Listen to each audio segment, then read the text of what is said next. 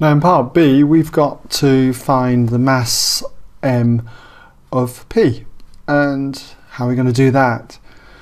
Well, we have to do it by the conservation of linear momentum, and hopefully you're familiar with that. That is that the momentum before impact is equal to the total momentum after impact, providing there's no external forces acting on the system, and there's not. Okay, we've just got these internal forces here. So let's start then by using the conservation of linear momentum. So I'll just write a little intro up here: conservation of linear momentum.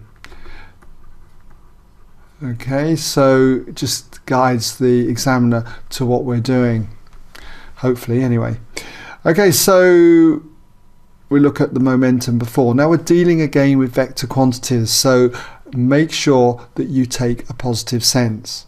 It really doesn't matter which way you go with it, but make sure you stick to it. So I'm just going to go to the right as the positive sense. So we've got the momentum before, the total momentum before impact.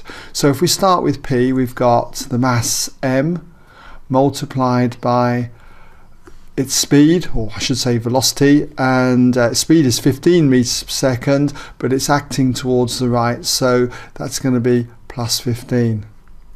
And then we add to this the momentum of Q before impact, so that's going to be the mass 3000 multiplied by its velocity. Well, it's got a speed of 0, so it doesn't matter what direction we go there. And this equals the total momentum after impact. And you've got to be very careful now, because you've got the mass of P, that's m, but multiplied by the velocity after impact. Its speed is 3 meters per second, but it acts in the opposite sense to this direction here, plus. So it's going to be a velocity then of -3. We add to this the momentum of Q after impact, so it's the mass 3000, and that is multiplied by the velocity, and it's 9 meters per second to the right in the positive sense. That's going to be multiplied by 9. Okay, so very easy then. All we've got to do then is just simplify this side. You've got 15m plus 0, so that's 15m, and here you've got minus 3m, and if you do 3000 times 9, that is 27,000.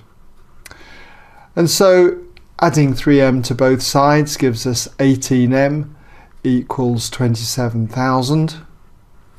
And then if we divide both sides by 18, you end up with 18 equals 27,000 then divided by 18, and what you end up with is exactly 1,500. So m equals 1,500. Okay, so I hope that's given you some idea then how you can go about this particular part of the question. Well, that brings us now, in fact, to the end of the whole question. All right.